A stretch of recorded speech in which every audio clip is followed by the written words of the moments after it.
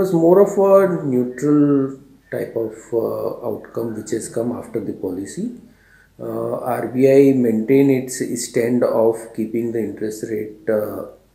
interest rate stable and accommodative stand also. Only thing which changed in this is the target inflation for the year has been increased by the RBI in this policy to 5.8%.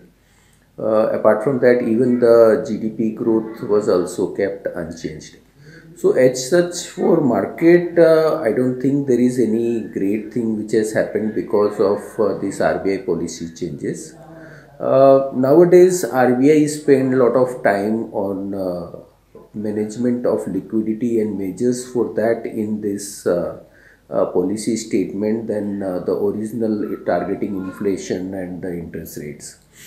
As a lot of liquidity is already infused by RBI and the government, so RBI and lot of borrowing has to be done by the government, and to do that RBI is managing lot of liquidity into the system and also the interest rates. So additional object which has come up for the RBI is that, and that is it is managing it through TLTRO and all. So that is again nothing so great impacting any equity market anyhow. We saw some impact post this policy that is to be do with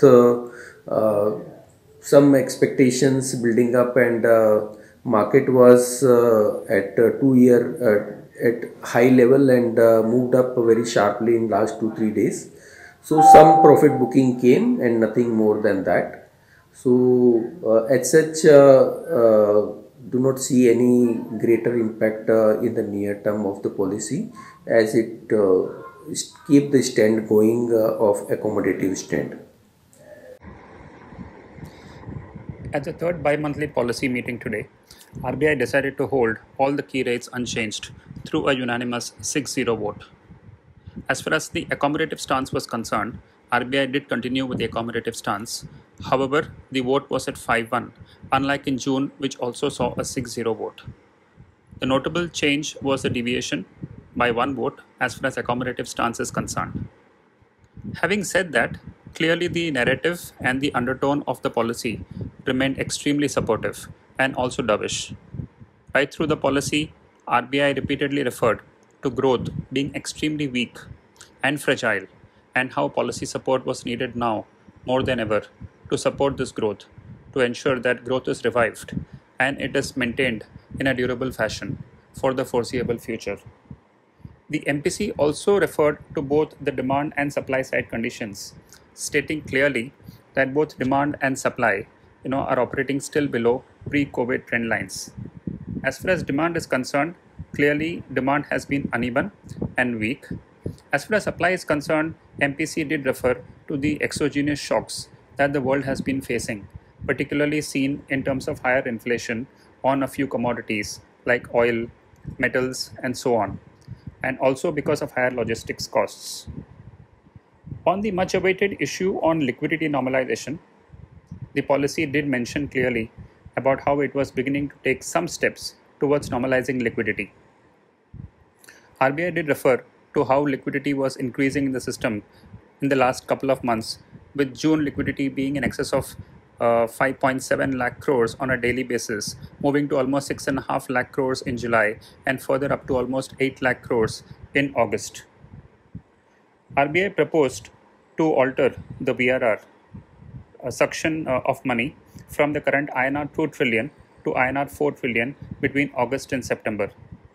However, RBI was quick to add that the amount of money being drained out through VRR should not be seen as a liquidity tightening measure, because it mentioned that the VRR was part of the overall system liquidity.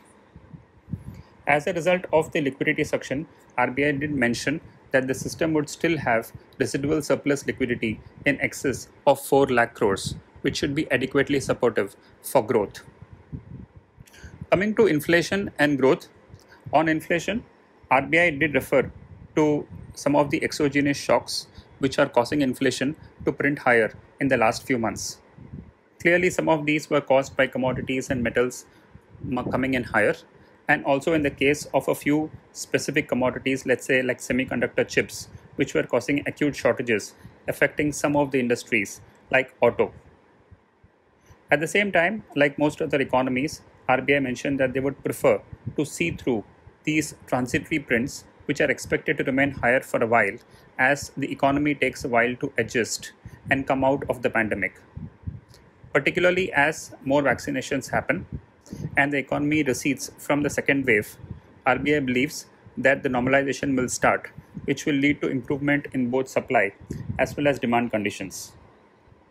Even as it decided to leave or see through the higher inflation prints, RBI, however, decided to increase its full year forecast for inflation from 5.1% earlier to 5.7%, acknowledging that some of these prints are likely to continue for some part of the remainder of the year.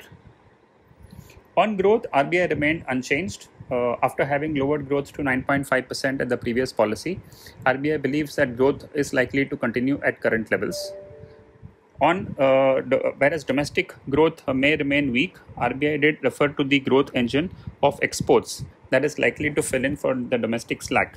And as a result, it mentioned that the policy could support and fill to make exports a viable engine for the foreseeable future. Post today's policy measures, we would see some change in the yield curve. The front end of the curve has seen a very strong rally over the last few months as a result of the excess liquidity. As a result of the change in the suction in liquidity that is proposed through the VRR route, we see some bit of curve flattening that is likely to happen. The front end of the curve in the up to 12-month segment may see yields move higher as a result of this change and in liquidity measures. At the longer end, there was nothing adverse as far as the policy was concerned. However, the markets may construe the less than unanimous vote as far as the accommodative stance is concerned as being slightly negative. On the whole, we would expect markets to stabilize over the next few days, with the short end yields moving up a little more compared to the longer end of the yield curve. Post today's policy, we would recommend that investors with a shorter and less than 1 year horizon would continue with products such as the ultra short term and the money market funds. And for investors who have a slightly longer term horizon, we would continue to recommend short and mid products like the corporate bond fund, the banking and PSU categories, and selectively the dynamic bond funds.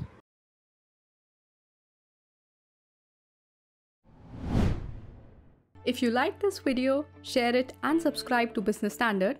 For more news, views and insights, log on to www.business-standard.com. Do also follow us on YouTube, Twitter, Facebook, Instagram, Telegram and LinkedIn.